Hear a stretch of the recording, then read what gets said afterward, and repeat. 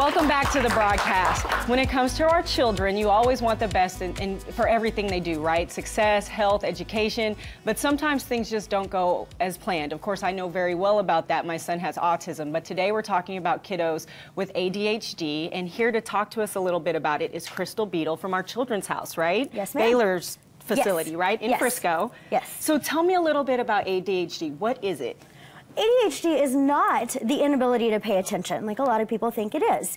What it really is the inability to selectively attend. So you have difficulty paying attention to what's important. You're paying attention to everything, the sights, the smells, the sounds, everything around you. Okay, so we're not just talking potentially about a hyperactive child. This is serious, because I think about my 5-year-old who is bouncing off the wall. She doesn't stop talking from 6:45 till 12 hours. So what are the signs? How do you know it's something to be concerned about? Well, there's actually 3 different subtypes of ADHD. So you have your inattentive, you have your hyperactive impulsive, or you have combined type. So you're looking at a wide variety of things. So you're looking for your classic inability to pay attention, inattention, and your hyperactivity, but you're also looking at impulsivity, just getting up and doing things rather than thinking about their consequences.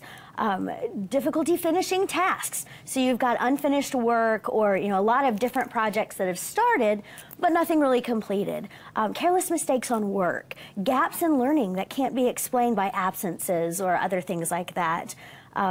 Just difficulty standing in line, waiting in line, frequent interrupting, orders, stuff like that. Yes. Which my daughter's a talker. She's gotten in trouble a couple times at school because she's like her mama. What are some of the things that you would do if someone, like, when should I bring a child to you to say, I'm kind of worried, can you evaluate my child? As the parent, anytime that you have concerns is a good time to get, further help or, evaluation, that kind of thing. But really the key that you're looking for is significant impairment, not just, this is kind of bothersome, but significant impairment in multiple settings, more than one setting. So it's impairing your school performance, your social performance. Friends are starting to kind of shy away because you're too loud or overly excited, or tend to be a little bossy and controlling.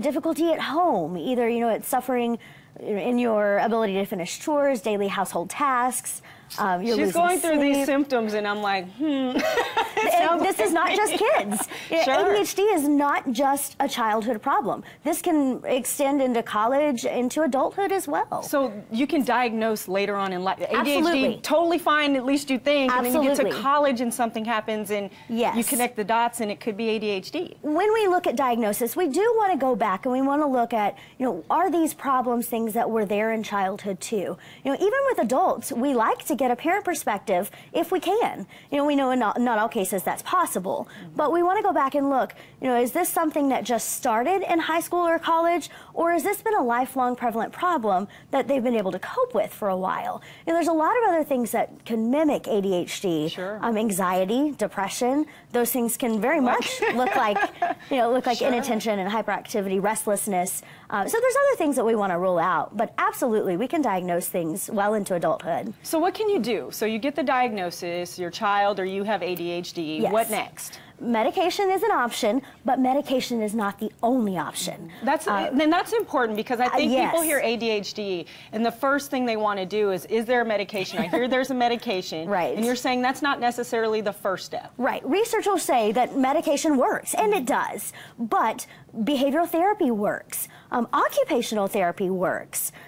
Exercise and extra sleep also work just as well as medication. How much extra sleep do you need, do you think? 30 minutes a night. That's the research is showing that an additional 30 minutes a night can make a tremendous difference. And then ideally 30 minutes of exercise in the morning or before tasks that take a lot of mental effort. And what do these things do? Do they help you focus more, stay on task? It does. And how does that all work? Is it something in the brain? Not really sure. Yeah, we're still trying to figure that out. Exactly. We know that there's something to do with the neurological regulation and regulation of all those systems. There's a lot of sensory the components that go into attention and focus. And kind of, I like to say, like with autism, you kind of have to learn how to function with the issue, right? And that's really what we're doing. ADHD medication does not cure ADHD. It doesn't make it go away. It masks the symptoms, and it makes it easier to deal with it. But medication doesn't teach. So these kids that are on medication, as soon as the medication stops, they haven't necessarily learned skills. They're back to bouncing off the wall. Exactly. So we want to teach those skills